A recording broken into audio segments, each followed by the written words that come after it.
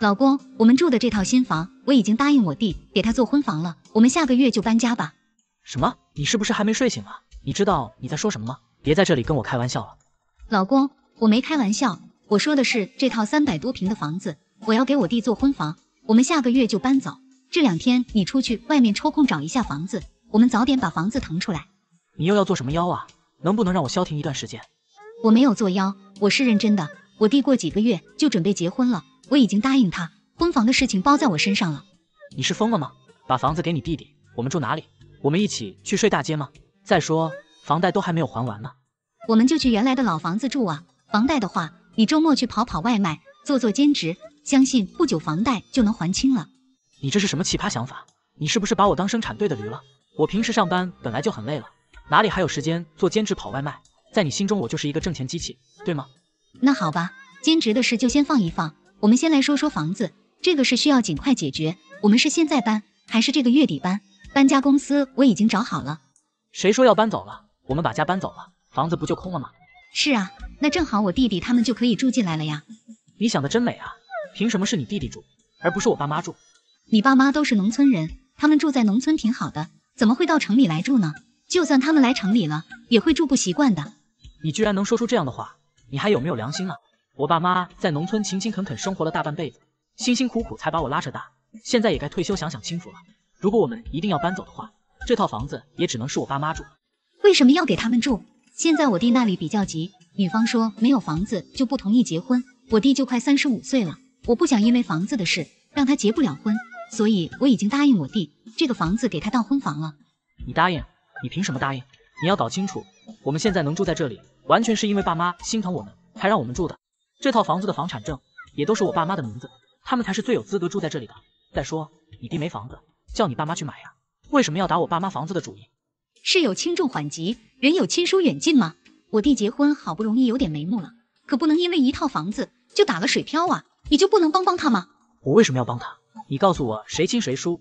你弟弟跟我八竿子打不着，我不需要为他结婚承担任何责任，他已经成年了，需要为自己的生活负责。你能照顾得了他一时，能照顾他一世吗？授人以鱼不如授人以渔，这个道理难道你不懂吗？要说亲，只有我爸妈跟我们最亲，他们把最好的都给了我们，我们就应该孝顺他们，承担起赡养他们的责任。你爸妈有手有脚的，为什么要我们来赡养啊？我弟现在不是特殊情况吗？他结婚可是我们家最大的事啊！你看我们家这套房子300多平，如果送给他当婚房的话，那多有面子了，这样也就不怕女孩子嫌弃我们的家庭了。你别白日做梦了行不行？拿我爸妈辛苦买的房子送给你弟当婚房，这个事你也真是敢想。我告诉你，我是坚决不会同意你这么做的。你怎么就一点都不通情达理了？为了这点小事还跟我吵起来了？说我不通情达理，你好意思吗？你跟我结婚这么多年以来，你帮了你弟多少次了？少则几千，多则10几万，他买的那辆车都是你给赞助的吧？别以为我不知道，我只是不愿意说罢，到头来居然变成我不通情达理，真是越给你留情面，你越蹬鼻子上脸了。反正不管你怎么说，我是一定要把房子给我弟当婚房的。如果你不同意，我就跟你离婚，证件我都已经准备好了。看样子你是有备而来的呀。是的，如果这套房子不给我弟，我们就离婚。那你可想好了，你如果一定要拿离婚逼我妥协的话，那我成全你，明天我们就去民政局。你怎么这么狠心呢？我跟了你这么多年，又给你生了一儿一女，这点小事你都不能满足我吗？这是小事吗？这是我爸妈辛苦了大半辈子才给我们买的房啊！你知道现在有多少人一辈子就只能买一套房啊？你真的是没吃过苦，不知道挣钱的辛酸。老公，看在我们这么多年的情分上，我又给你生了一对儿女，你就答应我这个小小的要求吧。你不要在我面前装可怜了，你这个要求我肯定是不会答应的，你就断了这个念头吧。好好好，既然你这么绝情，让我在娘家人面前抬不起头来，我只能跟你离婚了。看你跟我离婚了之后，谁来帮你带孩子？这个就不用你操心了。如果我们离婚了，我会叫我爸妈过来带孩子，这样我还省了一笔不少的开销。以前不光要养孩子，还要养着你，你每个月的开销都得上万元，一般的家庭根本养不起你。亏我还想着自己累点辛苦点都没有关系，只要你跟孩子过得好就行。现在看来，我以前想的真是太天真了。老公，对不起，以前确实让你太辛苦了，你就最后再让我任性一次，只要你同意把房子给我弟住，以后我什么都听你的，也不跟你离婚了。说来说去，你还是想要我爸妈的房子。对不起，这不可能。既然你这么执迷不悟，那你现在就收拾好东西，去跟你弟过去吧。你们支持老公的做法吗？结婚前半个月，男朋友把他的房卖了，后来我告诉他我的房也卖了，他却大声质问我。张小云，这么大的事，你为什么不跟我商量？你把房卖了以后，我们结婚住哪？宝贝，我把房卖了。我皱了皱眉，有些不解，毕竟我们马上就要结婚了，而且在此之前卖房这个问题没有任何征兆。为什么？房子现在不保值，而且还在不断贬值，但钱可以用来投资，钱生钱。再说了，我们马上就是一家人了，一个城市2套房子多浪费啊！你房子卖了，结婚后我们住哪里呢？亲爱的，你不是还有1套吗？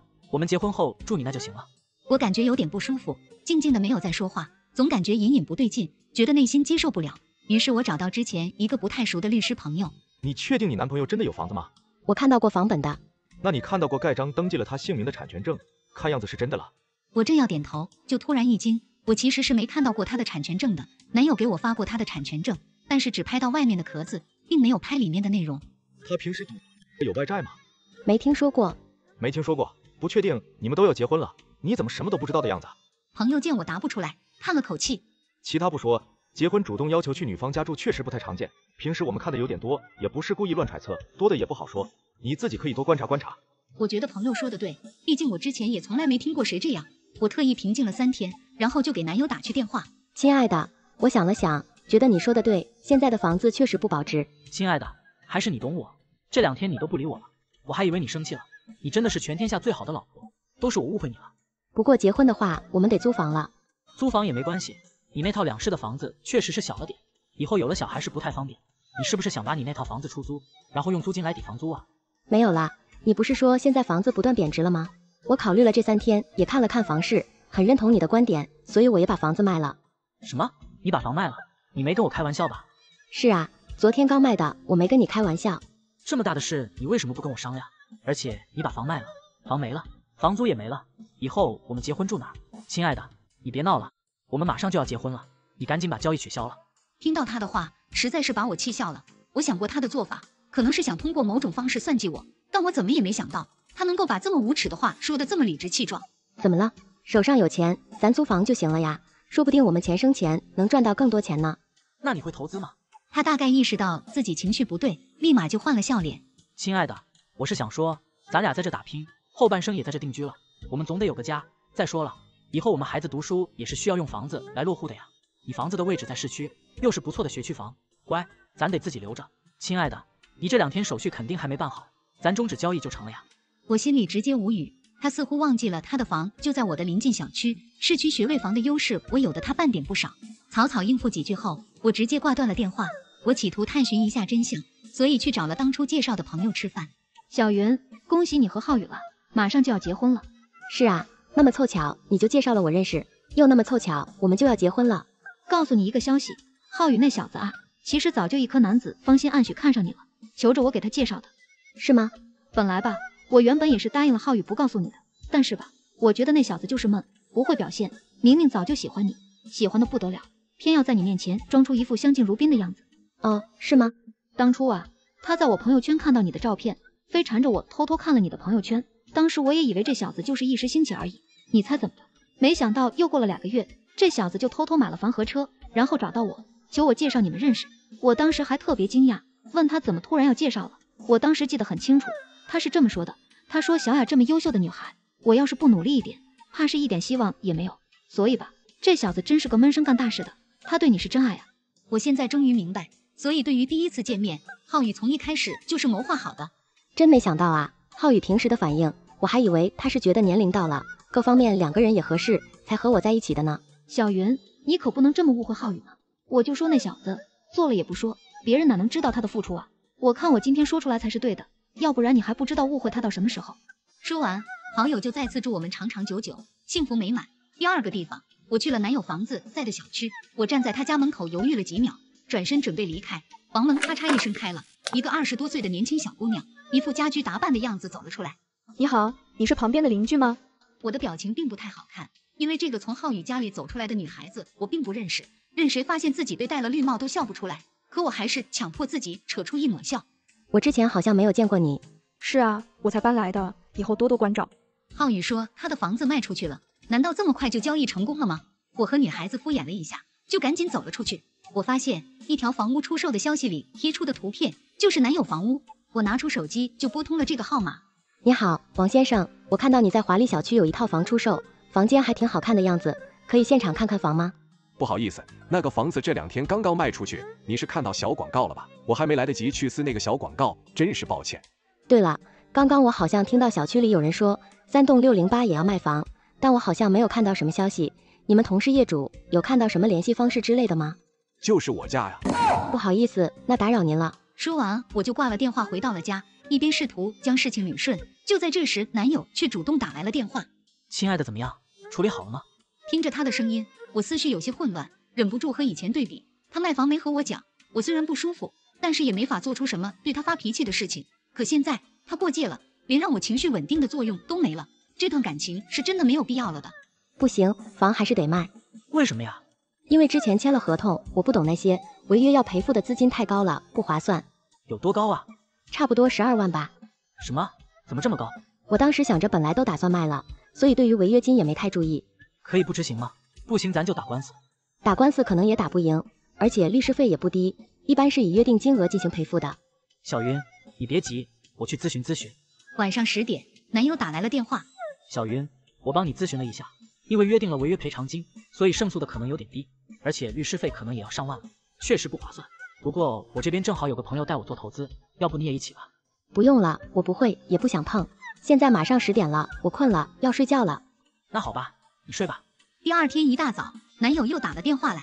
亲爱的，昨天我爸妈知道我卖了房子，把我狠狠骂了一顿，他们说我一点也不知道轻重，还骂我哪有人结婚没有自己的家的。我想了一夜，觉得他们说的对，我们好歹也要结婚了，以后大概率也会在这儿安定下来。不管怎么样，有个自己的房子，就等于有个给自己遮风避雨的家。我就静静听着，也没有搭话。所以我决定再去买个房子，你觉得怎么样？挺好的。是吗？你也觉得好吗？那我们今天就去看看房吗？只不过我了解了一下民法典，为了让你更有安全感一些，买房我们双方各出一半吧，这样我们份额各占一半，万一以后我们之间的关系真有个万一，也不会让你吃亏。亲爱的，你觉得怎么样？我觉得怎么样呢？我觉得很不好，我们分手吧。张小云，你说什么？你是不是在外面有人了？这话直接给我气笑了。他甚至不明白为什么我说分手，他想到的不是这段关系出了什么问题，或者他做错了什么，反而觉得是我做错了。王浩宇，我去了华丽小区3栋608。说到这，电话那头突然传来急促的呼吸声。张小云，我不是早就跟你说了，那房子卖了吗？你还特意去看了，你什么时候这么疑神疑鬼了？我疑神疑鬼，就是我以前了解的太少了，才让自己陷入这种困境。如果我决定恋爱之前就把双方的一切全部坦诚公开，怎么会有现在的局面？很巧合的，我遇到了新房主和老房主，房子不是你的。张小云，你竟然调查我？对，那房子确实不是我的，但是你以为我买不起房吗？而且我对你这么好，以为你是不同的，没想到你和其他女人一样物质。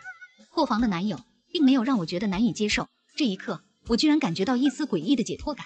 对，我是物质，你不物质，所以我们不合适。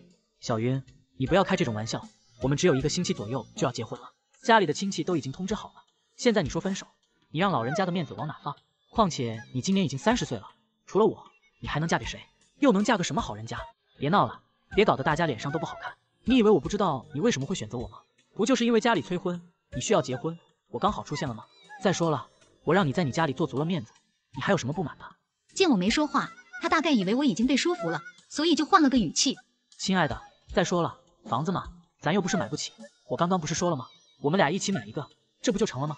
我没有再听他废话，直接就挂断了电话。男友的话让我扎心反感，却也有些发愁。和浩宇分手，就意味着我结婚的事再次化为泡影，而且毕竟结婚已经弄得人尽皆知，不结婚了，我自己倒是无所谓，可却是把我爸妈放在火上烤。然后我决定回家一趟。小云，你怎么这个时候回来了？之前不是说要结婚前2天才回来的吗？吃饭了吗？等会让你爸给你炒几个你最爱吃的菜。我点了点头，没有说话。细心的妈妈察觉到我好像有心事，又继续开口问我：小云，看你脸色不太好，是和浩宇吵架了吗？妈，我和王浩宇分手了。为什么呀？浩宇做了什么不好的事吗？他压根就没有房子，他那个房子是假的。不仅如此，前段时间他还告诉我说他的房子卖了，是我去看了看才偶然发现的。虽然我们也并不是非要找一个有房的人才行，可是他骗人，这首先就是他的不对。相处1年了，没有主动和你坦白，还等着你自己去发现，这不妥妥就是骗婚吗？我的天哪，这也就是你发现了，没发现的话，谁会知道他心机这么重啊？再说了，为什么要骗人？自己有房子，营造出有房的现象又是为了什么目的？什么？那个臭小子居然是个骗子，分得好！我爸的话让我的心瞬间落地，一时之间眼泪竟也不自觉地滴落下来。宝贝，别哭，幸好发现的及时，这花我们不结了。可是我们已经通知了亲朋好友喝喜酒，怎么办？这时候还考虑什么喜酒啊？暂缓送个份子钱，少了别人大出血，他们可偷着乐吧。就是。听到他们的话，我一下子就笑出声来了。小云啊，其实你们分了也好，我看你这一年啊，哪有什么谈恋爱的甜蜜欢快呀？我常常和你爸说，是不是我把你逼得太紧了些，才让你勉勉强强找了个男人凑合，想找你谈谈吧，又觉得自己也没脸说。看你对婚姻这种听之任之的态度，这下分了好，分了以后遇到自己喜欢的再谈。我和你爸虽然是希望你早点成家结婚生子，但我们更加不希望你过得不开心，万一以后离婚，孩子也遭罪啊。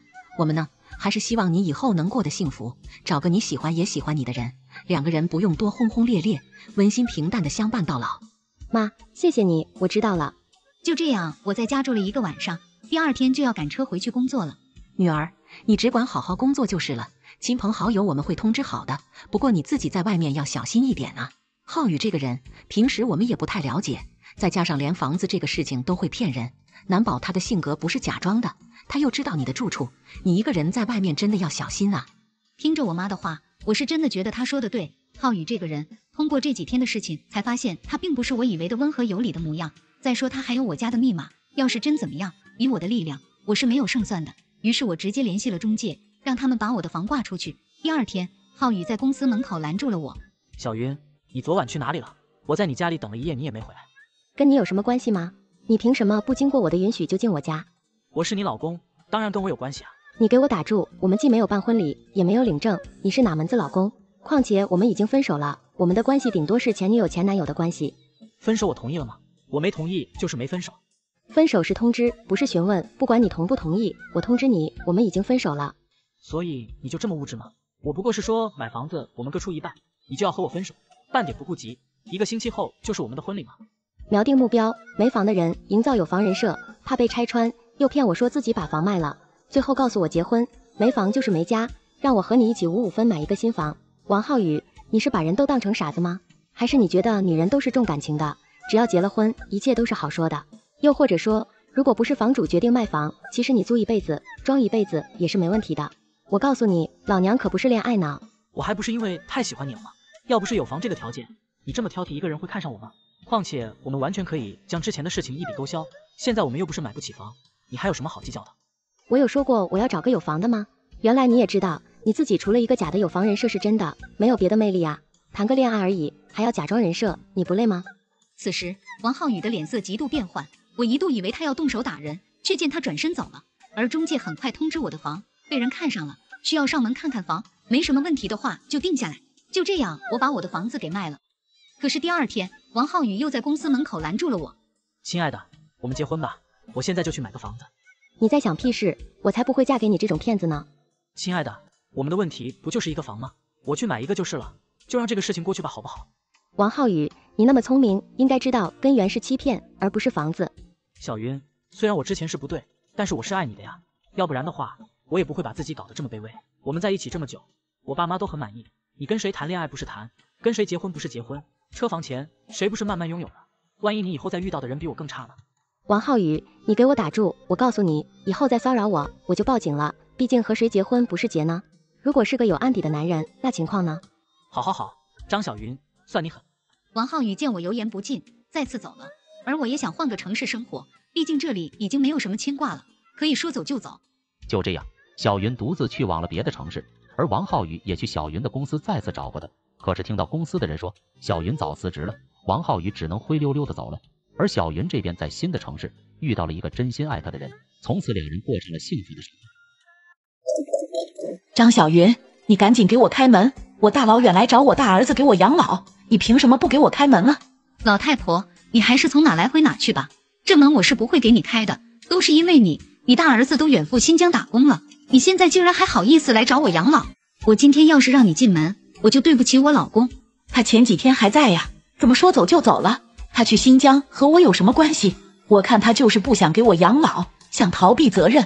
老太婆，这话你是怎么说得出口的？是你拿着我老公的工程尾款给你小儿子买房，我老公发不下去工资，到处都是要债的，最后没办法，他只能去几千公里外打工还钱。你现在反而说他想逃避责任，你的心简直比锅底还要黑。你竟然这么偏心你小儿子，就让你小儿子给你养老去，我这不欢迎你。你小叔子现在不但没有钱，而且还欠了一屁股债，他根本没精力照顾我。是你小儿子不争混吧，不脚踏实地工作，拿钱到处投资，数百万的资产让他挥霍一空。3天前我老公起诉他的时候，发现他的房子早就已经被抵押出去了。小叔子赔钱的本事真的太厉害，当初你家老房子拆迁200万，你1分钱都没有给我们，全给了小叔子，后来又挪用了我老公的150万，前前后后可是300多万呀。张小云，我早就和你们说了，起诉我小儿子也没有用，你们不信，非要花那个冤枉钱。再说了，我小儿子一定能成功的，他只是运气不好。你先让我进去再说呀，有让婆婆站门口的吗？我都在门口站1个多小时了，你赶紧把门打开呀。老太婆，你还是赶紧走吧，不管你说什么，这门我不会开的，我怕你赖上我，你赶紧去找小叔子给你养老吧。我老公走的时候就说了，他没有你这样的妈，你明知道挪用了工程尾款会造成什么样的后果，但你不管他的死活，你心里只有你的小儿子，所以你不要再来找我们了。儿媳妇，我不找你们不行呀。你小叔子租了一个1室1厅的房子，他和他老婆孩子都在里面住，我实在没地方住了，每天被吵得都睡不好觉，所以才来找你的。我现在只想睡个安稳觉，你就行行好，把门打开吧。那你有没有想过，小叔子为什么要租1室1厅的房子？他租这个房子之前就明知道房子不够住，可他还是租了，你自己好好想想吧。我只是提醒你一句，你们之间的事和我也没有什么关系，反正我是不会让你进来住的。张小云，你这话是什么意思？你的意思是说我小儿子不孝顺，他是故意租小房子，想要把我赶走的？不可能，绝对不可能是这样的，是因为我小儿子没钱了，所以只能租1室1厅的小房子。老太婆，你就别自欺欺人了，1室1厅的房子和2室1厅的房子租金也就相差500块钱，他这么做明显就是不想和你住一起了，不想给你养老了，你身上能利用的价值他都利用完了，不过你愿意怎么想就怎么想，现在赶紧离开我家门口，我是不会开门让你进来的。是你小叔子让我过来找你的，你小叔子的脾气你是知道的，我劝你最好让我进去，不然他生气过来找你，你可不要怪我。你这是在吓唬谁？小叔子是狮子还是老虎？你为什么非要让我给你养老啊？你自己想一想，就算我让你进来住了，我能好好照顾你吗？就凭这些年你做的事，我也没有好脸色给你。张小云，只要你开门让我进去了，不管你怎么对我，我都不怕。你如果不好好照顾我，你觉得你小叔子能放过你吗？我为什么敢来你这里养老？我就是因为有我小儿子做后盾，你要敢不好好照顾我，我小儿子就会过来找你谈话。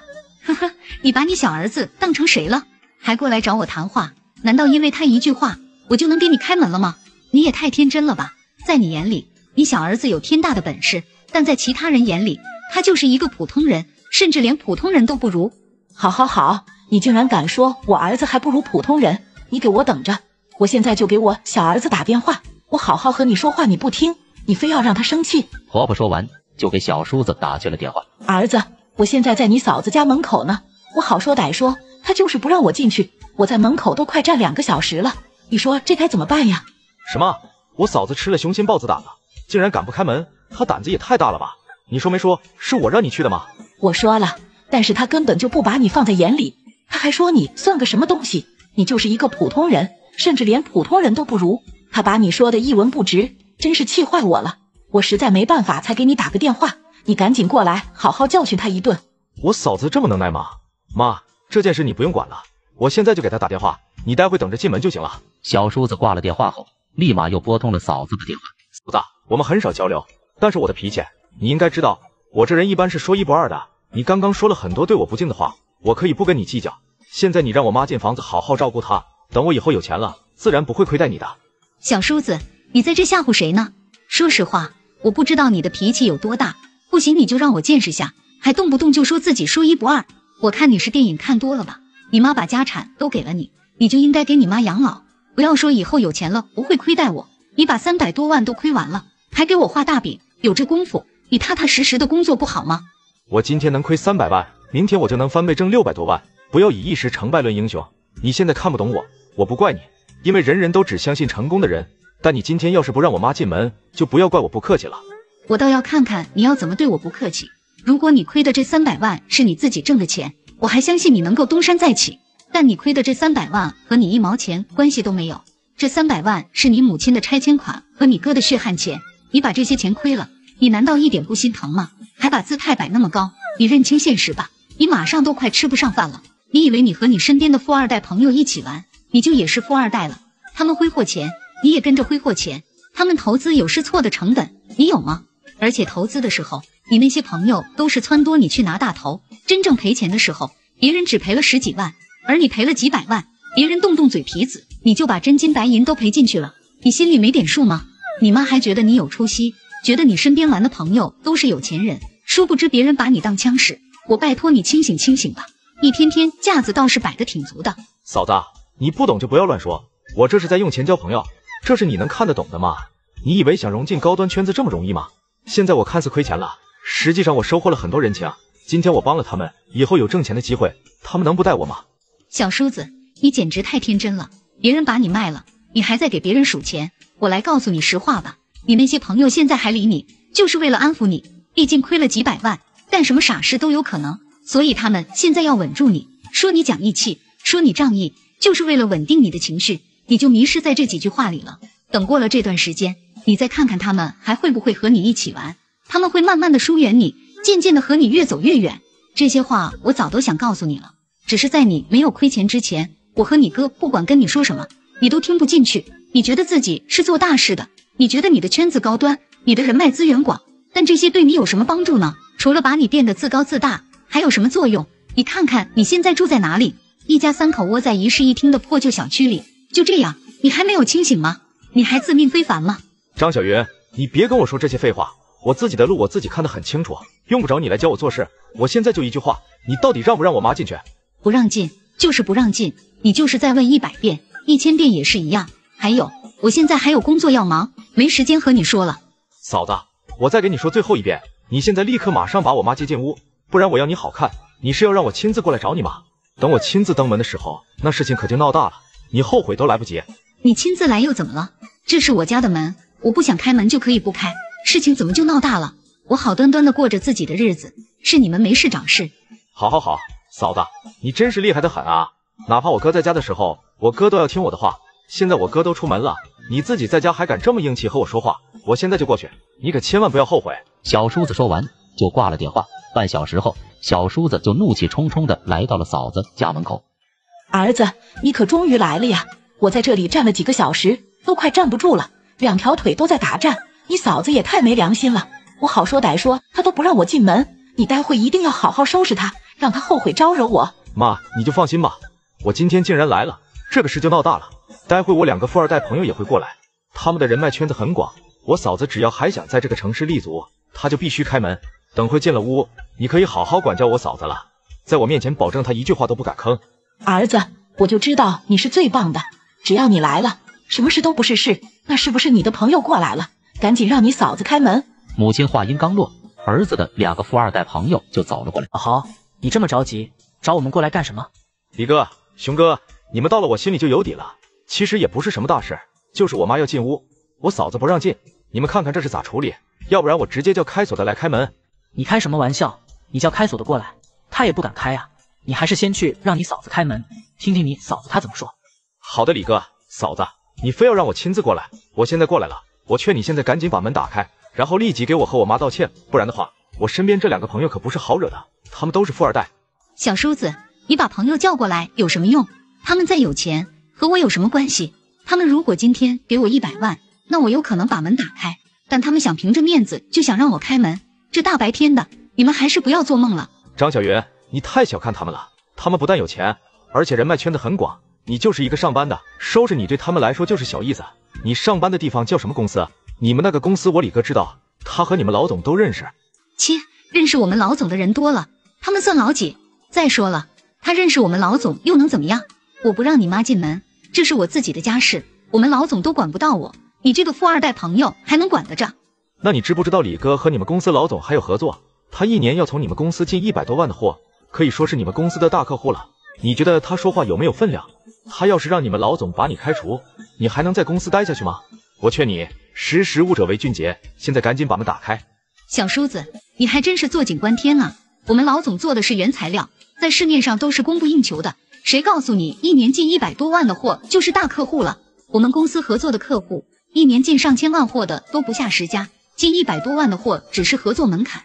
你身边的李哥才刚刚过了合作的门槛，甚至要央求着我们老总和他合作，他有能力让我们老总开除我吗？你也太看得起他了，他甚至连和我们老总说话的机会都没有。你肯定怀疑我说的是不是真的，不过当事人就在你旁边，你不信就问问你身边的这个李哥就知道了。李哥，我嫂子说的是真的吗？你不是说你是他们公司大客户吗？还经常和他们老总一起吃饭，难道没有一点交情吗？此时李哥的脸像炭一样黑，一句话也不说。沉默已经说明了一切，他还没有资格和我们老总一起吃饭，除非有一次客户交流会，那时候我们老总宴请了大大小小的客户，他除了那种机会能见我们老总一面，其他时间就算他请我们老总吃饭，我们老总也不会和他一起吃饭。你给我闭嘴！你们老总是很厉害，但你只是一个打工的，你有什么资格来嘲笑我？我的企业就算是再小，我也是当老板的，你一个上班的，轮得到你来说3道4吗？我没有说3道4，我反而是有合作想和你谈谈，我要让我小叔子认清现实，让他知道你根本就没有把他当朋友，让他跳出自己的幻想。我就在公司的销售部门，我现在手上有一定额度的优惠力度，是专门针对中小企业的，我可以把这个优惠给到你。我只想听你一句真心话，你是真的把我小叔子当朋友的吗？我小叔子跟着你可是赔了300万，而你却只赔了10几万。如果说以后你有赚钱的门路，会不会带着我小叔子一起赚钱？我确实把你小叔子当朋友，但他赔了300万是他自己的事，和我有什么关系？至于以后有赚钱的门路，我肯定会告诉他，他要是有钱投入的话，我当然会带他一起赚钱，但他现在不是已经没钱了吗？房子都卖了，再租房子过日子。李飞，你说这话也太无情了吧！我为了帮你，可是实实在在投了300多万啊，你怎么能转脸就不认人了啊？你说你帮我投了300多万，你在开玩笑吗？那明明是你自己想挣钱，你自己贪心，亏了能怪谁？可是我每次投钱都是你在背后建议的，你说我投的这些钱也算是在帮你探路，说我给你帮了大忙了。你自己也说了，我从来都只是给你建议，没有给你做主吧？做主的始终是你自己，你也确实给我帮忙了，都是你愿意的呀。我从来没有主动张口让你帮忙吧？咱们退一万步说，就算我主动张口让你帮忙，你也可以选择拒绝，选择不帮呀。现实情况是，你天天李哥李哥的叫着，又请我吃饭，又给我的车加油，拿着钱凑到我身边来，非要帮我，我还能拒绝吗？对我又没有什么坏处，我拒绝你干嘛？当初是你承认的，你说你欠了我一个大人情啊，在我们这个圈子里，最怕还的就是人情债。你现在欠了我这么大一个人情，难道不打算还了吗？你搞错了，你现在不是我们这个圈子里的，在我们这个圈子里，大家都有自己的企业，有自己的公司，你有什么？你现在连住的地方都没有，在我这个圈子里，人情我肯定要还，但你又不在这个圈子里，以后我们交集都很少，我还还什么人情？李哥，你不能这样，我可是真金白银的投了300多万啊，我全部身家都投进去了，我连住的地方都没有了，我现在可全指望着你能带我翻身，要不然我这辈子都翻不了身了。你指望我干什么？凡事要靠自己，以后就算有挣钱的事，我最多告诉你一声，有能力拿钱出来，你才能挣钱，你不能空手套白狼呀，不然我本来能自己挣的钱的，我非要分给你，那我不是脑子有问题吗？我真不敢相信你竟然是这样的人，当初我是真心把你当兄弟，为了兄弟义气我才会投钱的，我以为你也把我当兄弟，谁知道你却把我当枪使。你还真把自己当回事了，真正挣钱的是谁会带上你？当初那个生意就是不确定行情，我才小试牛刀投了10几万，谁知道你哐哐哐投了300万，你自己贪心，就不要怪别人。好了，懒得和你多说了，你让开，我要和你嫂子谈合作了。小叔子，你现在明白了吗？他根本就没有把你当朋友，你所谓的义气，在利益面前什么都不是。半个小时后，李飞和嫂子谈完合作，李飞就离开了。小叔子一时愣在了原地。儿子，看来你嫂子是吃了秤砣铁了心不会开门了，我还是跟你回去住吧。可你那里是一室一厅，我的年纪大了，腰不好，你能不能让我睡卧室的大床啊？妈，你只能睡沙发，卧室里的大床，我们一家3口要睡，有地方住就不错了，你就不要要求那么多了，不然你就回老家老房子去住吧。儿子，我当初可是把200万拆迁款都给你了呀，你现在就让我睡沙发吗？每天起来我的腰就疼得不行，你都不知道心疼一下我吗？竟然还要把我赶回老家，你还有没有良心啊？儿子，不然这样吧，咱们换个房子租个2室1厅的，最起码让我有个床睡觉呀。你说的简单，租2室1厅的不要钱吗？这个钱你来出吗？你现在1分钱的退休工资都没有，还要求这要求那的，有地方给你睡的不错了。好了，你别再说了，你要是再啰嗦，我现在就把你送回老家去。婆婆听到儿子要把自己送回老家，连忙闭嘴了。婆婆的泪也瞬间就流下来了，但也没有任何办法，只能跟着小叔子回出祖屋。朋友们，你们支持嫂子的做法吗？婷婷，你今天怎么突然过来了？也不提前和阿姨说一下，我这也没准备你的饭菜，这可怎么办才好啊？阿姨，真是不好意思了，我还以为浩宇有提前跟你说过了，所以才会和他一起下班过来。你放心，我也不太饿，你们3个吃就好了，不用管我了。那好吧，那你就自己坐沙发等着吧。对了，你这手里提的是什么？这个是我爸妈给你们准备的礼物，第一次登门，我也不知道你和叔叔喜欢什么，所以我爸妈就准备了一点有名的特产，希望你们笑纳。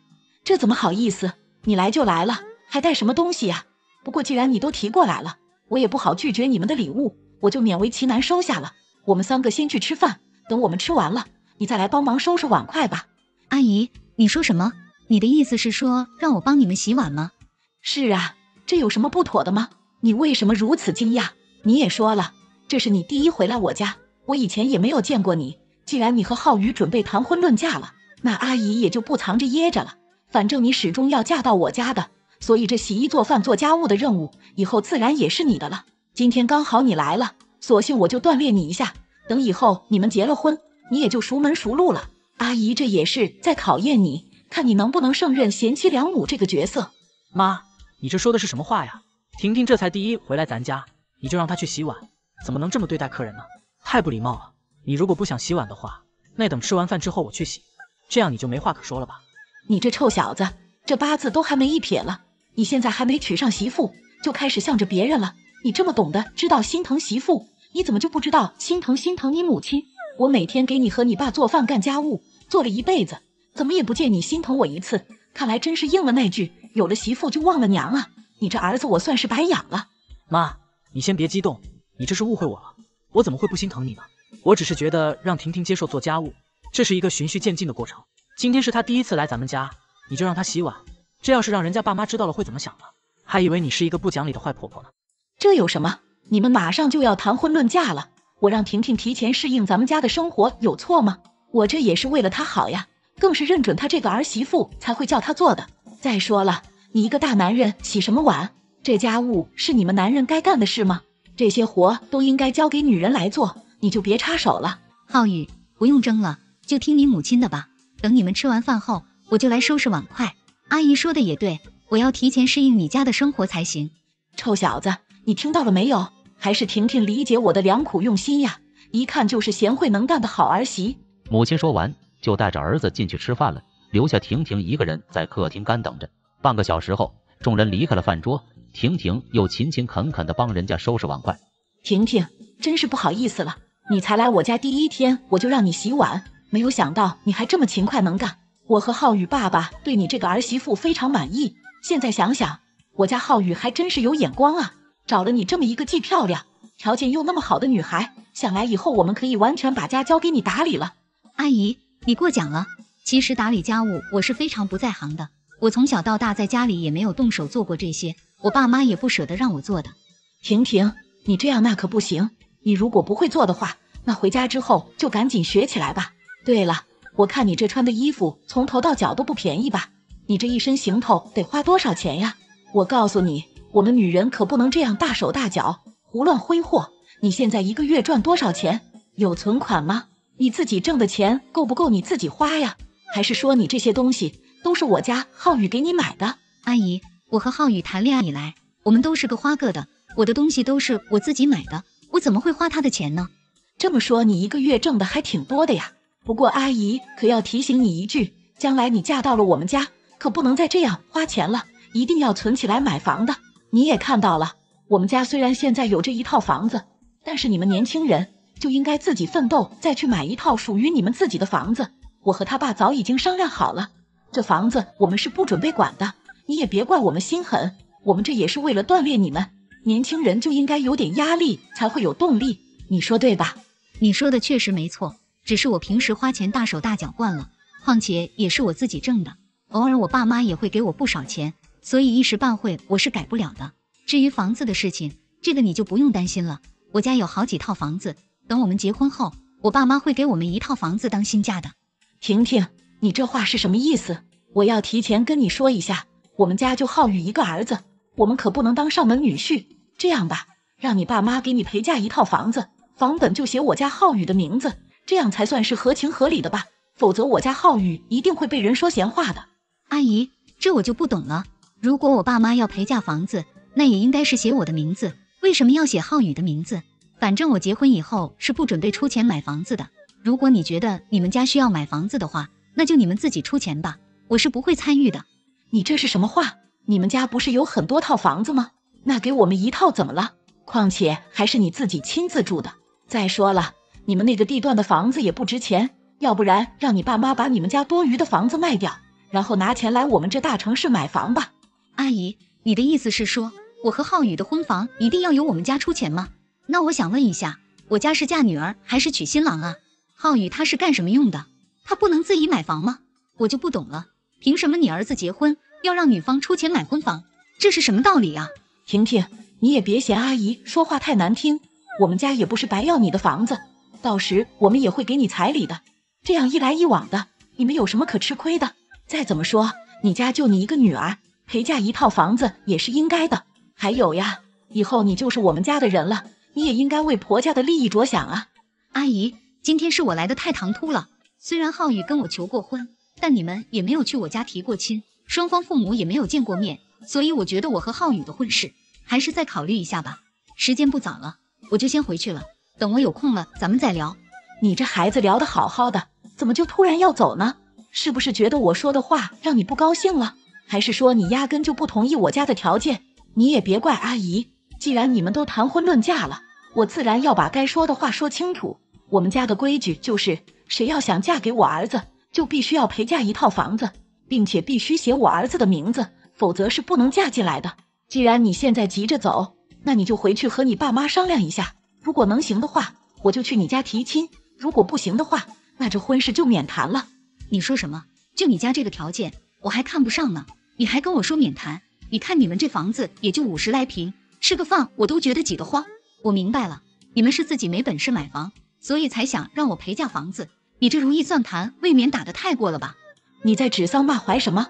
我本以为你是一个贤惠能干的好女孩，没想到你说话还挺带刺的。如果你嫌我们家穷，你就别来呀。今天是谁不请自来的？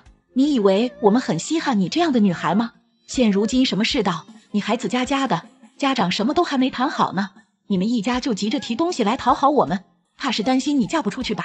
你要走可以，麻烦把你的东西拿回去，我们家可用不着谁的讨好，更不缺你这点东西，谁想要就送给谁吧。看不出来你还挺大气的，只怕你知道了这盒子里的东西，就说不出这样冠冕堂皇的话，你知道吗？这个礼物可是我爸妈在老家精挑细选的，就单单这一对杯子就到5000多，更别提这个茶壶了，你知道这个价值吗？没想到你竟然连看都不看一眼，真是暴殄天物不识货。不过也是呀，毕竟你们这个50平米的小家也配不上这么高级的茶具。听到婷婷这么一说，浩宇母亲心里一咯噔，好像自己吃了大亏一样，暗暗后悔刚才的话，但婆婆的架子还是要继续端着。阿姨，既然你话都说到这份上了，你也瞧不上我提来的东西，那我就带回去了，希望你别后悔啊。等一等，看来你真是不把我这个长辈放在眼里，提来的东西怎么能说拿走就拿走啊？不是你刚才叫我拿回去吗？我这完全是按照你的意思办呀，这怎么又错了呀？你也太刁难人了吧。婷婷，你怎么能这么跟我妈说话？是不是当我不存在啊？再怎么说这也是我亲妈，能不能对她尊重点？你现在赶紧给她道歉。还有，这个礼物既然都已经提过来了，那就放着吧，提来提去的你也不嫌累。儿子，你让他拿走，弄得好像我有多稀罕似的。在咱们这个大城市，什么好东西买不到？他爸妈也是可笑，精挑细选就买了套茶具，果然是小地方来的，小家子气，我就不信了。他说这玩意价值上万就上万吗？他们拿这种礼物也能拿得出手，这是磕碜谁呢？我算是瞧出来了，我们之间就没有婆媳的缘分，我对你家也不怎么满意，以后就没什么好说的了。阿姨，我相信在这大城市什么都有，但我不相信你什么都买得到，特别是一样东西，或许你们这辈子都没法拥有，那就是教养。也许你儿子在你眼里样样都好，你觉得你们家是高不可攀，但我在我父母眼里也是一样的，只是我们两家一比，就你家这种情况，你儿子还真配不上我。最后再跟你更正一件事情，今天不是我自己不请自来，而是你儿子求着我来的。当初求婚想方设法让我点头的也是他，这2年来拼命追我的也是你儿子。自从开始谈恋爱，他就一直守在我的身边，舍不得把我拱手让人。说真的，有的时候不离不弃和死缠烂打只有1线之隔，你应该明白我的意思吧？张婷婷，你真是气死我了！你说这话真是太可恶了！你把我儿子贬低成这样，你以为你有多高贵吗？我真的没有想到，你表面看起来像一朵白莲花，没想到内心是这么的歹毒，真是知人知面不知心。之前我还觉得我家浩宇有眼光，能和你谈婚论嫁，现在我收回这句话，你根本就不符合当我家儿媳妇的条件。等你回去之后，就慢慢后悔去吧。你说的对，你家浩宇确实没有眼光，否则也不会投身到你们这样一个没有教养家庭。我看今天的事就这样吧，就当我从来没有来过，咱们就此别过，以后再也别见。婷婷说完，拿上礼物，直接转身摔门而去。浩宇见状，赶紧跟了出去。张婷婷，你给我站住！你不能就这样走了。你知不知道你刚才的话把我妈气到了？你先跟我回去，然后马上跟她道歉。你不用怀疑我的话，我们2个人能不能在一起，以后再说。现在最重要的是你必须回去跟我妈道歉，你知道吗？你刚才说的话太重了，连我都听不下去。你明摆着看不起我家，你凭什么跟我妈这么说话？早知道这样，我就压根不该来。你还他问我凭什么？你没看见你妈是怎么对我的吗？我这就叫先礼后兵，以牙还牙。还有你，他侮辱我的时候，你在旁边一句话也不说，我真是看错你了。早知道这样，我打死都不会跟你过来。你们现在是吃饱了，有力气跟我辩驳，可我下班到现在一口饭都没有吃，我还替你家收拾碗筷，我真是活该了。你有没有想过，我到现在还饿着肚子，你有没有关心过我？你这样的男朋友简直就是摆设，我真是脑残，当初怎么会答应你的求婚？你搞清楚，那是我妈，从小辛苦把我养到大的人，你现在都还没过门，都还没嫁进我家呢，你就敢对我妈那么不尊重，还说她没有教养。我看真正没教养的是你才对，不就是饿一顿吗？不就是洗了几个碗吗？那又能怎样？王浩宇，你真是把我笑死了。你知道我现在的心情吗？既后悔来你家，又非常庆幸来你家，我真的是暗自高兴，还没有嫁到你家，不然我们要是真的结婚了，那肯定是3天一小吵，5天一大吵。真正后悔的应该是我吧，我才要后悔今天带你回来。我没想到你的嘴巴是那么得理不饶人，今天所有的一切都是你挑起的。你要是能让着我妈，会吵成这样一个难以收拾的局面吗？你真是太让我失望了。你也不想想，娶媳妇就是要让她好好伺候公婆的，然而你却背道而驰，根本就胜任不了。总之，你今天必须回去跟我妈道歉，要不然咱们就分手。道歉的事你就别指望了，我凭什么要给她道歉？我看需要道歉的应该是你妈才对。我现在算是看清楚了你的真面目，你还跟我提分手，你知不知道，从我夺门而出的那一刻，我就已经跟你分手了。像你这样的妈宝男，就应该一辈子打光棍。你家不就是在大城市有一个50平米的窝吗？我告诉你，我从小到大都没有住过这么小的房子。还有你妈，她高尚什么？看不起谁呢？你们以为在这大城市有一席之地了，就可以高人一等了吗？我告诉你，我们才不稀罕呢。张婷婷，看来你根本就不是一个贤妻良母，我这些年来算是被你的外表欺骗了。幸亏我今天把你带回来，让我妈发现了你的真面目，要不然我都不知道还会被你骗到什么时候。哈哈，巧了，我也是这么认为的。我今天真是倒了大霉了。第一次来你家，你妈就让我洗碗，我居然还忍下了。自从跟你谈恋爱以来，我就从来没有花过你1分钱，哪怕是出去约会，咱们都是 AA 制，就连看电影、买爆米花也是个花个的。本来我还以为你这是勤俭节约，准备存钱买房子，可我现在才知道，真是大错特错。你们家这是在下一盘大棋呀！你现在还说这些有什么用？你一直以我勤俭节约为荣的，怎么现在却变成了我的缺点？看来真是不爱就不爱了。你要走就走吧，我是不会挽留你的。我当然要走了，难道还要留在这看你爸妈脸色吗？王浩宇，我告诉你，咱俩以后两清，我不允许你在别人面前破坏我的名誉，我更不希望你跟别人说我跟你好过，那样我嫌丢人。张婷婷，你也记住你现在说的话，我希望你别后悔，我也希望你以后不要出现在我的面前。你如果再央求我回到你身边，我绝对不会同意。你放心，好马不吃回头草，你可真会为你自己脸上贴金。就你这样的妈宝男，你觉得我还会找你和好吗？要不是今天来你家，让我彻底看清了你家里的为人，或许我到现在都还蒙在鼓里呢。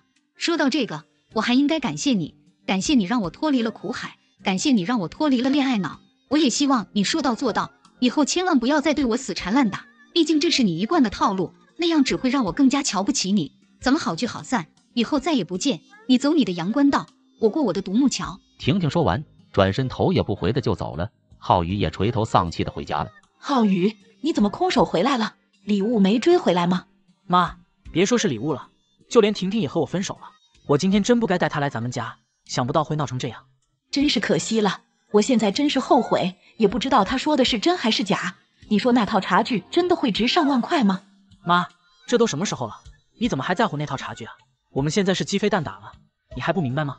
儿子，这是你不能怪妈呀，谁让你找了一个嘴巴这么厉害的女孩？今天她是第一次登门，我如果处处让着她，不给她一个下马威，那她以后岂不是要蹬鼻子上脸了？你也用不着懊恼，之前你不是能追上她吗？大不了你再追一次，只要能让她家再送礼物来就好了。这你就别想了，我和婷婷这次真是到头了，我也是万万没想到，洗几个碗居然会让她洗出怨气来了。我先前就跟你说了不用她洗，你为什么还那么坚持啊？这是洗碗的问题吗？这是她自己牙尖嘴利，与洗碗并没有关系。说真的，一个女孩子嘴巴这么厉害，我真是不喜欢。不过话又说回来，如果她家真的有钱，一出手就能拿上万块的礼物，那我也是可以包容一下的。浩宇，你现在就去把她追回来吧，就算不是为了她这个人，就单单是为了她身后的利益，我觉得你可以去服软一下。迟了，一切都太迟了。当初我想方设法追她的时候，就是因为知道她家很有钱，以后对我们很有帮助，所以你一开始叫她洗碗的时候，我才会出言阻止的。可是计划永远赶不上变化，没想到你们俩居然会这么不对付。那怎么办呀？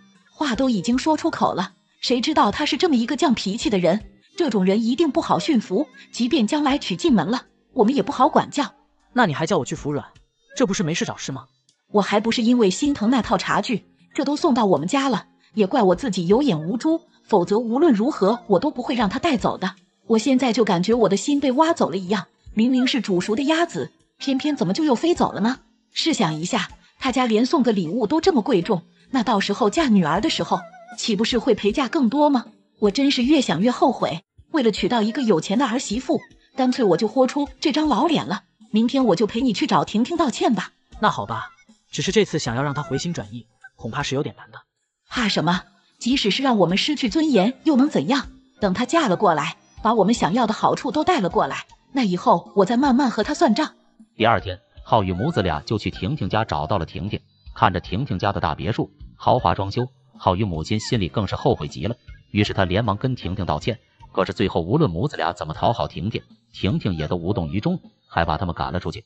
而浩宇母亲也为自己的疏忽，失去到嘴的贵重礼物，越发的忧思成疾，最后好处没捞到，还花了好几万去住院，真是赔了夫人又折兵。你们支持婷婷的做法吗？妈，我买了60斤田螺，你赶紧做饭，我丈母娘和小舅子一家人来了，我现在得赶紧去机场接他们。儿子，饭我都已经做好了，你丈母娘要过来，怎么不提前说一声？60斤田螺这么多，时间也不够啊。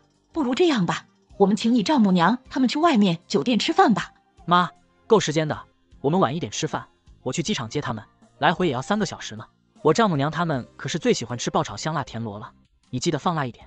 还有妈，你把房间也收拾一下，我丈母娘和我小舅子一家人今晚住我们家。什么？我们家就3个房间，哪里睡得下那么多人了？要不去酒店订房间给你丈母娘他们住吧。不行，酒店太贵了。妈，委屈你几天，这几天你就睡客厅沙发吧，把你的房间让给我丈母娘住，客房就让小舅子一家人住。那好吧。对了，儿子，你丈母娘他们过来要住几天呀？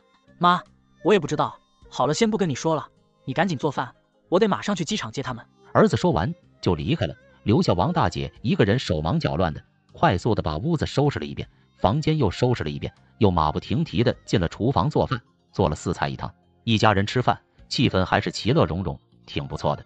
第二天，妈，我丈母娘他们难得过来，我今天带他们到处去逛一下，我们要开车去很远的百果园摘水果，可能会晚一点回来，大概晚上7、8点这样，你记得准备好晚饭，我们回来吃饭的。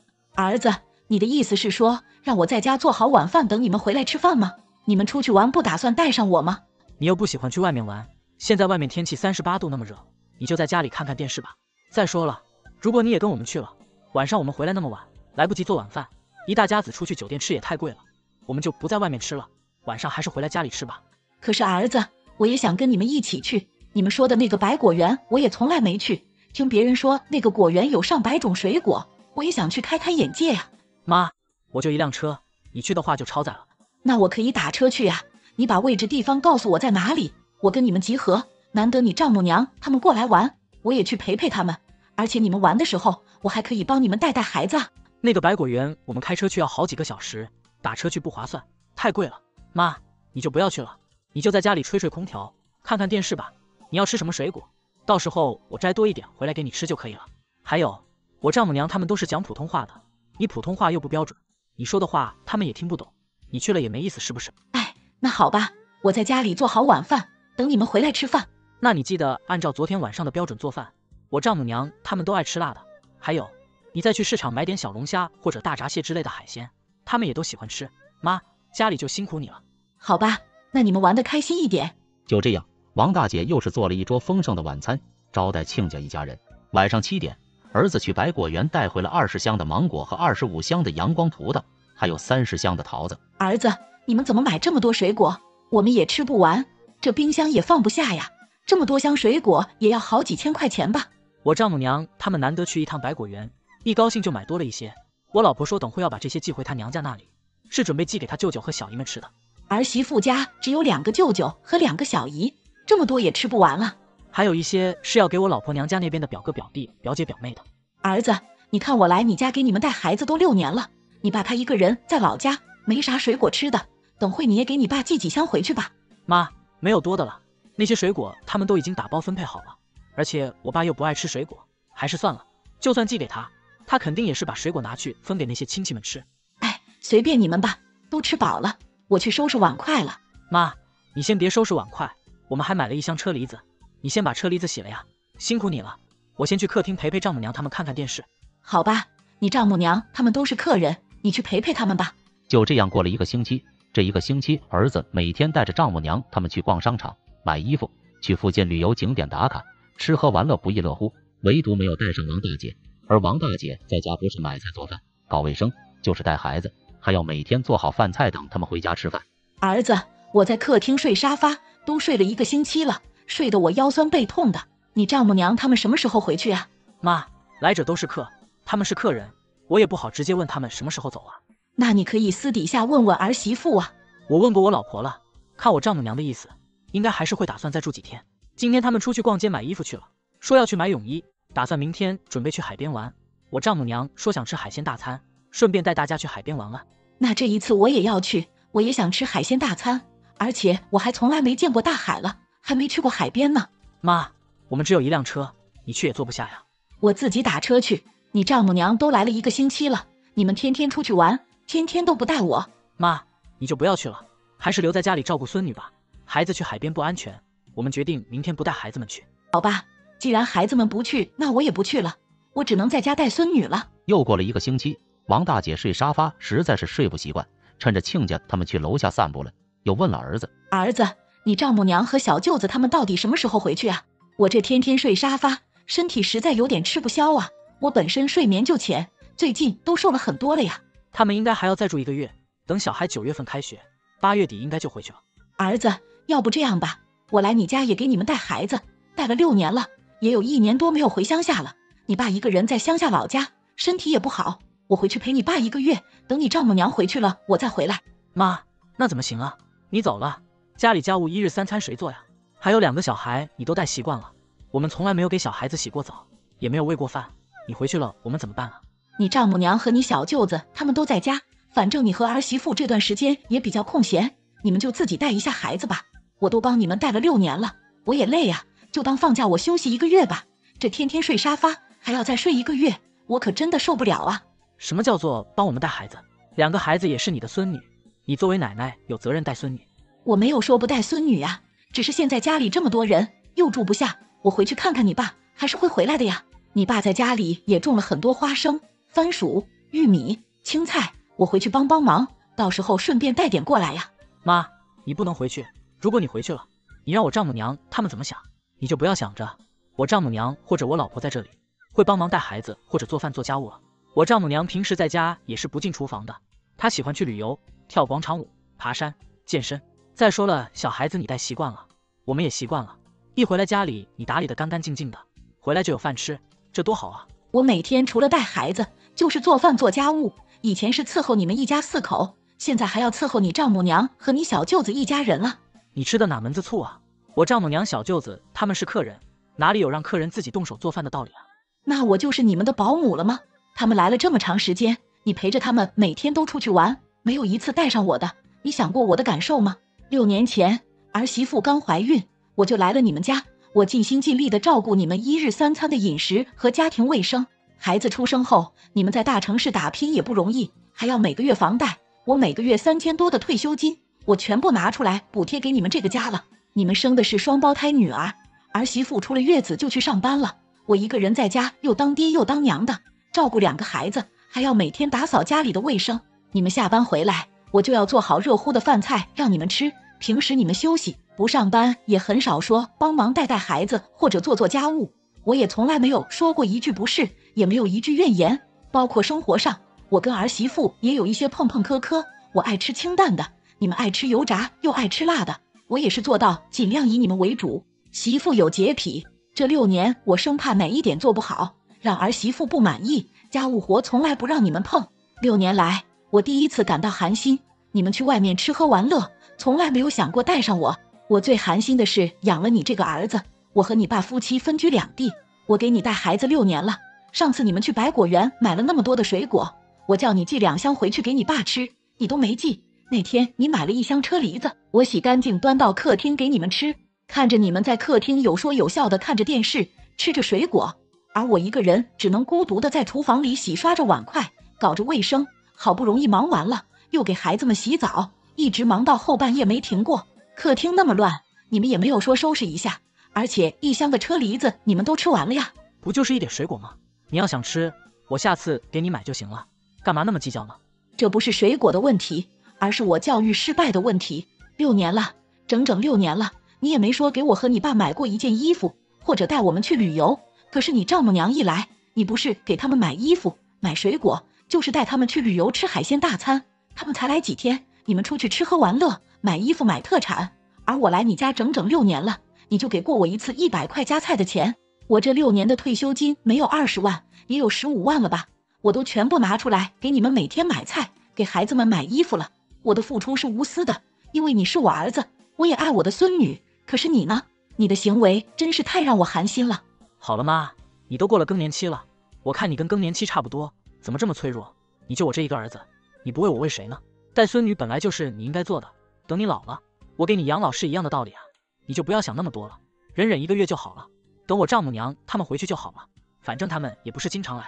儿子，2个孙女9月份也该考虑送去幼儿园了，等孙女们上了幼儿园，我就回乡下去吧。那不行妈，就算小孩子送到幼儿园去了，那还是要有人接送孩子上学，家里不能没人搞卫生煮3餐的呀。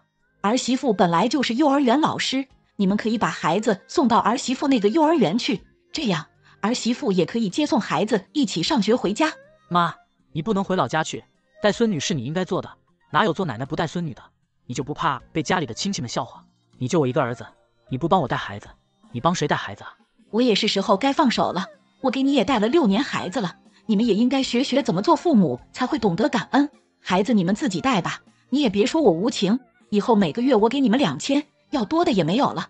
我和你爸也一把年纪了，到老也没怎么享过福，你爸一个人在乡下，身体也不好，我也不放心。我看你就是小气，我不就是花了点钱请我丈母娘、小舅子他们吃喝玩乐而已。我丈母娘把她女儿嫁给我，为我生儿育女，我请他们吃几顿饭，买点水果，怎么了？你怎么这么小气啊？你要是敢回乡下去，我就跟你翻脸，你老了我也不给你养老。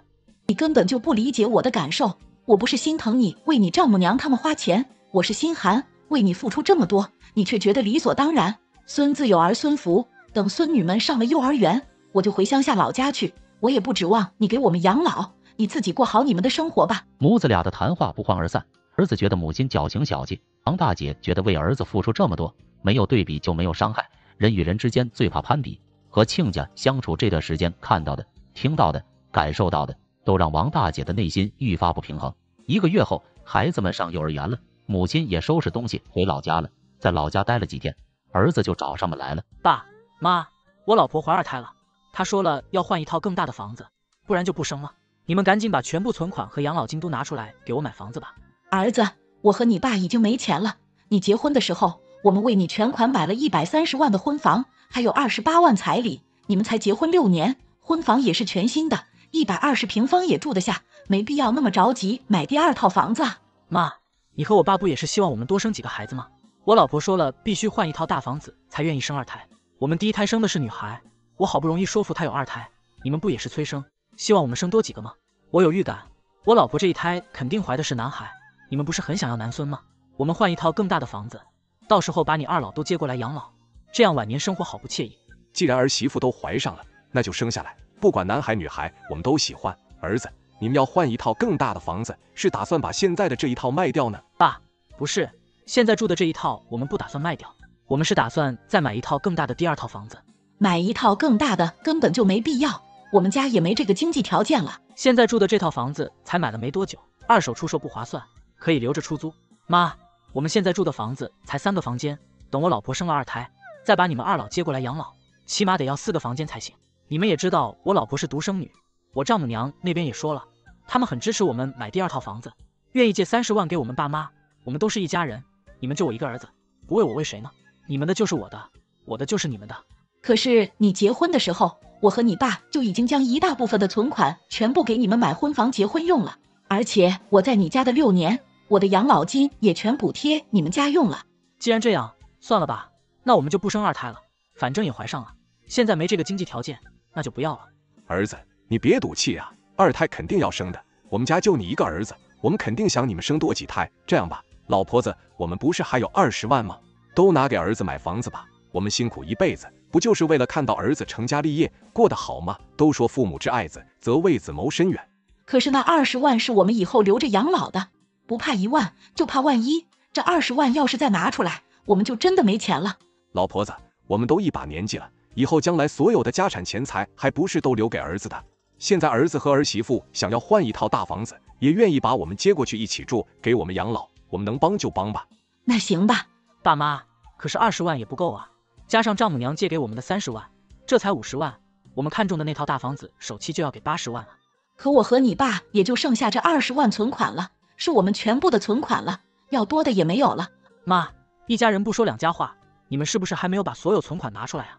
儿子，你这可冤枉我们了，我们家本来就是普通家庭，省吃俭用，一辈子就存了那么一点钱，我们辛辛苦苦把你供到大学毕业，也是花了几十万的。你结婚的时候，我们有全款为你买了婚房，彩礼也是我们出的，你以为我和你妈很容易啊？钱都是大风刮来的嘛，辛苦了一辈子存的积蓄全部都给你了。爸妈，现在你们乡下住的这老房子要不卖掉吧，应该也能够卖个40-50万，反正你们迟早也是要搬过来跟我们一起住的。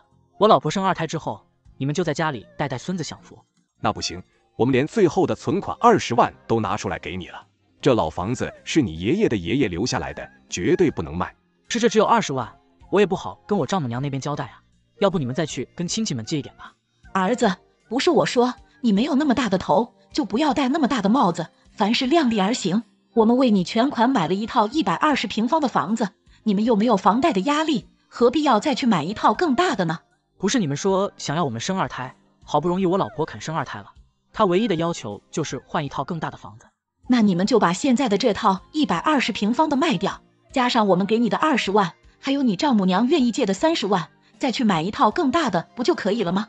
你也体谅一下我和你爸，我们把所有好的东西都给了你，我们就剩下这套老房子了。人都是会变的，你现在说的这么好，我愿意相信你，但是儿媳妇万一以后嫌弃我们老人怎么办？我和你爸是愿意为你全心全意付出的，但是万一以后住在一起合不来，我们还可以回来这个老房子住。妈，你不要把人想得那么坏，你儿媳妇挺好的，我丈母娘都愿意借30万给我们，为什么你们就不愿意牺牲一点呢？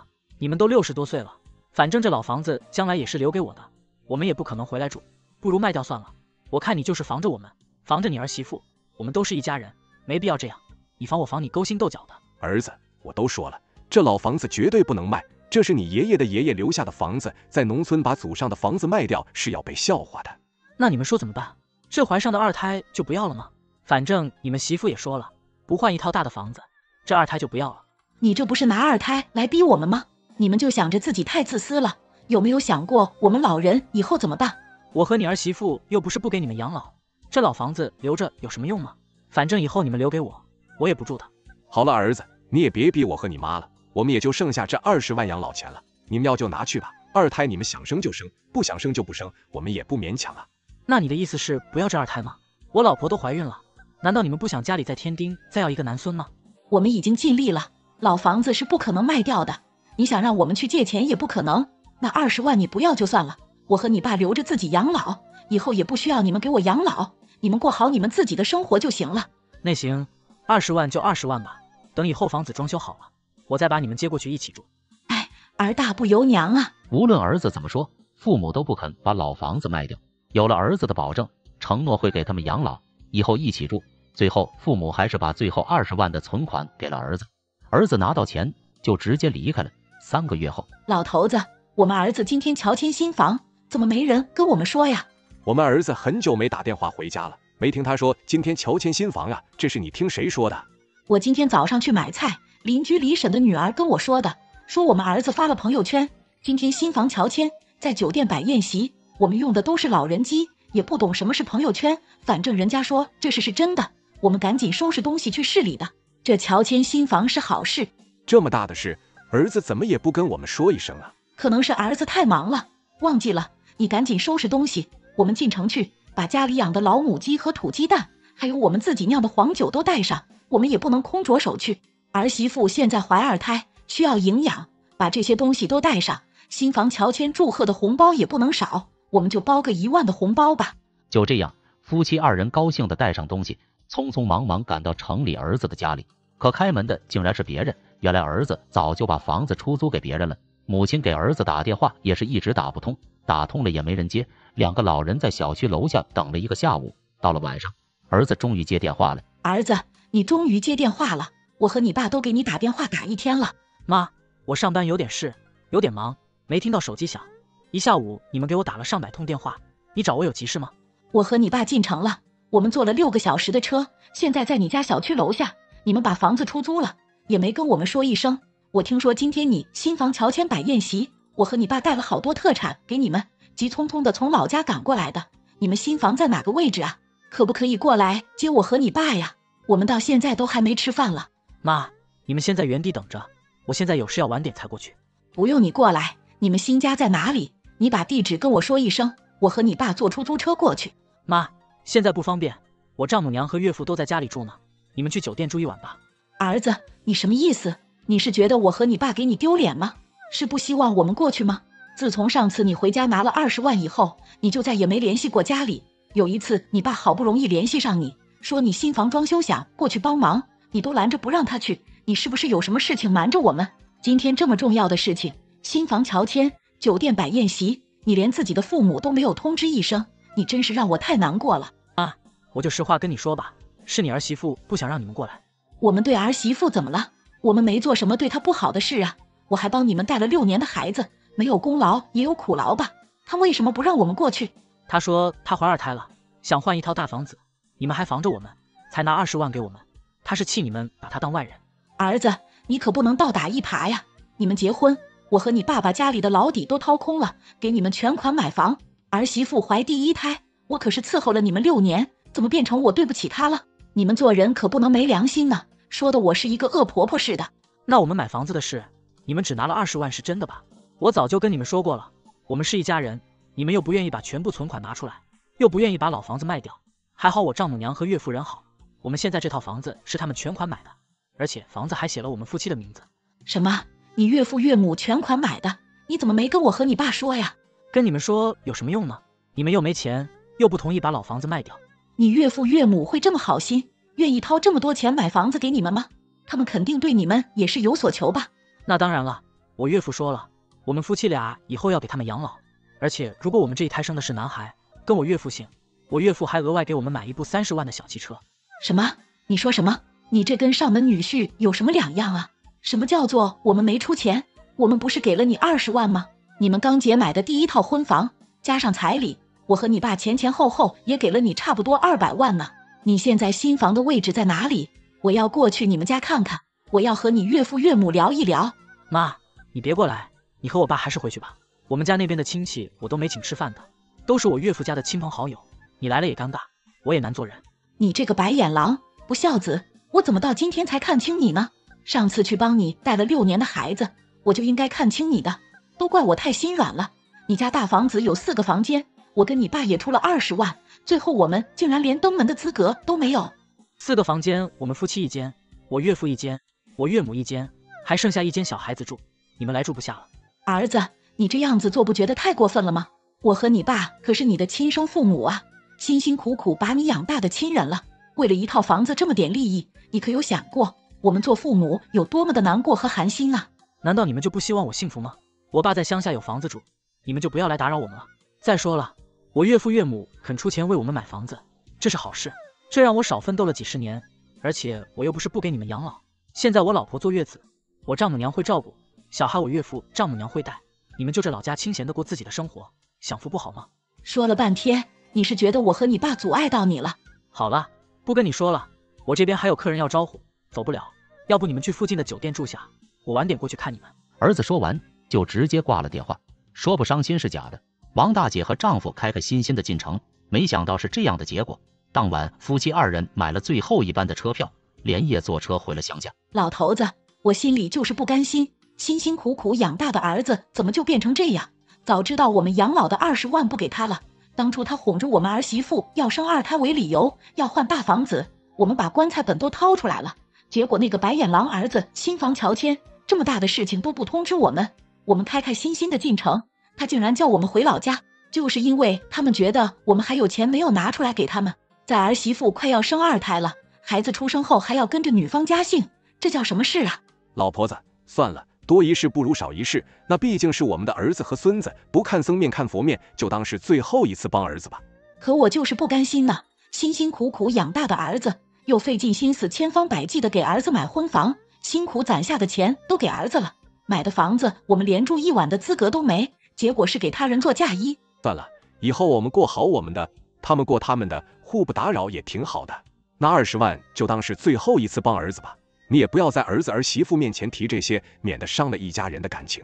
可我们把最后20万养老的棺材本都给了儿子，这儿子靠不住，我们以后怎么办了？还好当初我们坚持不肯把老房子卖掉，不然现在连住的地方都没有了。哎，我们千方百计的为儿子付出，这儿子算是彻底的白养了，白眼狼一个。后来儿媳妇生2胎了，儿子也没有通知父母。半年后，儿子因为投资失败，欠了一屁股债，回家哭穷，想要父母的钱，让父亲把老房子卖了给他还债。但王大姐夫妻已经被儿子伤透了心，没有再给过儿子1分钱。最后，儿子也因为没钱还债，只能把房子抵押了，流落街头，老婆也跟他离婚了。老太婆，你如意算盘打得可真好啊！我出钱买房子，凭什么写你的名字？你以为你是谁呀？张小云，你怎么跟我妈说话的？还有几天我们就要结婚了，写谁的名字不都一样吗？再说我妈也住不了几年了呀，到最后房子还不是属于我们的吗？呵呵，你们真的是搞笑！这个房子是我爸妈送给我结婚的陪嫁房，你们又没出1分钱，凭什么要写他的名字啊？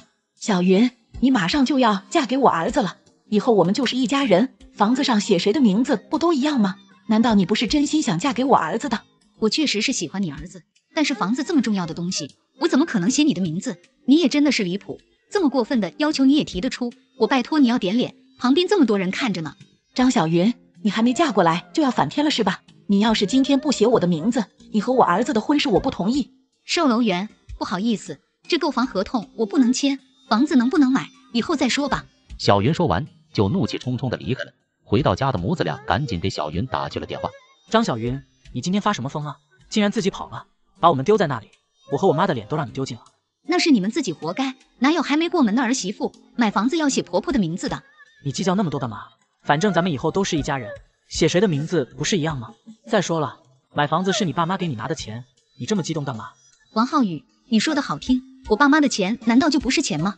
他们心疼我，把自己半辈子的积蓄拿给我买陪嫁房，就是为了咱们以后压力小点。可是你母亲居然让我直接写她的名字，你们的小算盘打得可真好啊！小云，你也太斤斤计较了吧？这都还没嫁过来，心眼就这么多。我妈就是单纯的让你写她的名字而已，你就不能让我母亲高兴一下吗？你以为我是3岁小孩，什么都不懂啊？万一咱们以后闹离婚了，这房子我不就白白打水漂了吗？你看看你说的什么话，还没结婚就想着离婚了？咱们2个不是都说好要一生一世在一起吗？结婚以后就好好的过日子，不可能会离婚的。再说了，我妈都这么大的年纪了，最后房子还不是咱们的吗？你别给我耍嘴皮子，我是喜欢你，但是我不傻。我闺蜜给我说，男人结婚前和结婚后是完全的两个人。你现在确实对我不错，但是结婚以后是什么样，谁都不敢保证。小云，结婚以后我保证好好对你的。咱们现在好不容易快结婚了，有什么事完全都是可以商量的。你说你今天这种态度，非要和我母亲对着干，有意思吗？我付出的不比你少，彩礼的事我都做出让步了。我爸妈本来让你家出18万8的，我软磨硬泡的跟他们商量，才从18万8降到现在的6万8。我做的还不够多吗？我倒是想问你一句，你是真心想娶我的吗？小云，我肯定是想娶你啊！咱们都在一起6年了，好不容易就要步入婚姻的殿堂，为了这点小事计较，我觉得不值得。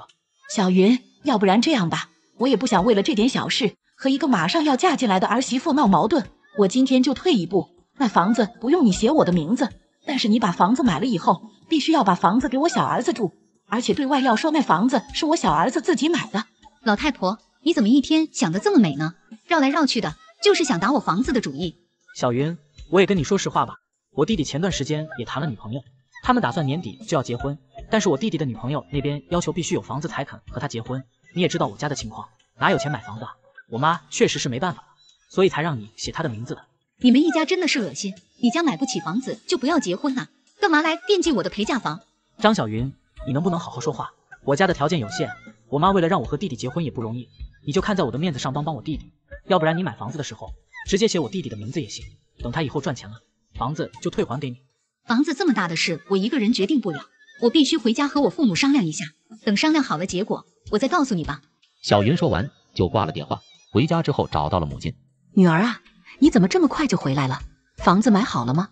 妈，我男朋友母亲说买房子要写他的名字，还说是为了帮他小儿子结婚，我一气之下就回来了。要是我男朋友能一直对我好就算了，可是就怕以后离婚了，房子也就打水漂了。要是房子写他家的名字，打官司我都要不回来，你们说我应该怎么办呢？小云，这件事妈也帮不了你，毕竟你和浩宇都在一起6年了，感情的话肯定是非常好的。如果你觉得他确实是一个可以托付终身的人，房子写谁的名字倒没关系，但是婚后的生活谁都不能保证你们一帆风顺。我们让你买房子，就是为了你婚后生活有个保障。现在这社会，离婚的比结婚的还要多。虽然你了解你男朋友，但是他母亲是什么样的人，你肯定不了解。毕竟人心隔肚皮，如果妈让你和一个相处6年的人分手，你肯定又觉得我狠心。所以这件事你自己拿主意吧，毕竟买房子的钱我已经给你了。妈，我知道该怎么做了。第二天，浩宇又给小云打去了电话。小云，我们还有2天就要结婚了，你赶紧带着你爸妈来我家，咱俩的婚房我都已经布置好了。浩宇，对不起，买房子这件事对我的打击太大了，我昨晚一直在考虑我和你的事情，咱俩还是及时止损吧，直接分手对你对我都好。小云，你知道你在说什么吗？你竟然要跟我分手？6年的感情，难道你说忘就忘吗？不就是买房子让你写我母亲的名字吗？这用得着分手吗？你到底是怎么想的？你这不是无理取闹吗？浩宇，我是喜欢你，但是我不喜欢你的母亲，我都不敢想象以后嫁到你家是什么样子。但是我还是要谢谢你母亲，让我看清了你们一家人的嘴脸，要不是因为这件事，我肯定就嫁给你了。可是我妈也没有做错呀，她都是为了我弟弟着想，我弟弟工作也不顺利，结婚让他自己买个房子确实不太现实。那是你们家的事，和我没有关系。结婚这件事太重要了，我不能拿我的下半辈子去赌，你以后肯定会找到更好的。张小云，你真的是太过分了，婚事就在眼前，我家的亲戚朋友全都知道了，你说不结就不结，你让我家以后在亲戚面前的脸面往哪搁？这不是在打我们家的脸吗？浩宇，你也别跟我说这些了，那都是你家的事。小云，算我求求你了行吗？我们先把婚结了，这可是人生大事啊，不能耽误啊。至于房子的事，等我们把婚结了以后，咱们一家人坐下来再慢慢商量。行了，王浩宇，我也不想和你说废话了，房子的事没有任何商量的余地，结婚的这件事我现在也考虑清楚了，我是不可能嫁到你家的。小云说完就挂了电话。朋友们，你们觉得小云做的对吗？妈，好消息好消息，我听小舅子说我老婆她生了。生了就生了，有什么大惊小怪的？不就生了一个赔钱货吗？不是，是生了个儿子，以后你可以抱孙子了。不过你已经把他给赶走了，这可怎么办啊？什么？这怎么可能呢？大家可都说他这胎就是生女儿的，我看着也像啊，不然我怎么会赶他回娘家呢？你不会是搞错了吧？不会搞错的，这是小舅子亲口说的。那我现在打电话问问你丈母娘，要真是儿子，咱们一定要接他们回来；如果是儿子，咱们老王家就有后了，他也算是我家的大功臣了。等满月了就接他们母子回来办满月酒。母亲说完就迫不及待地打了电话。亲家母，真是可喜可贺呀！听说小云给咱们家生了个大胖小子，真是太好了。我们现在就过去看孩子。哟，您的消息可真灵通啊！我女儿回娘家都1个月了，你怎么想起她来了？我还真忘了，还有你们这号人在呀。亲家母，你说话怎么带刺啊？其实我们一直都很关心小云的，实在是这段时间太忙了，现在一空下来，我就惦记我儿媳妇了。对了，小云她生的是儿子还是女儿啊？是儿子如何？是女儿又如何？既然你们把她赶回娘家了，生儿生女跟你家就没任何关系。她娘家有爸有妈，一大群人都愿意养她和孩子，我的孙子孙女就不劳你们操心了。什么？你是说小云生了龙凤双胎？可是她那肚子看着很小啊，这怎么可能呢？那是你们不识货。没错，我女儿生的是龙凤胎，谁让你们连产检都不让她去，还听信别人挑拨离间的话，怀孕也不给她补充营养，她肚子能大吗？我女儿回到娘家，我差点都认不出她来了，浑身都瘦，就肚子是凸出来的。我真想不到你们怎么那么狠心对她。亲家母，你误会了，小云只是想娘家了，嫁过来几年多没回去过，所以我们让她回娘家住一段日子，这还不是为了让你们母女好好聚聚吗？我可是好心，而且我们祖上还没出过龙凤胎呢，真是天大的福气。这可是我的孙子，不是你的，我儿子又不是上门女婿，等满月我们就接他们回来，我要大摆宴席呀，好好为我的孙子孙女庆生。你搞错了，这2个孩子你们一个都没份，全部跟我女儿姓张。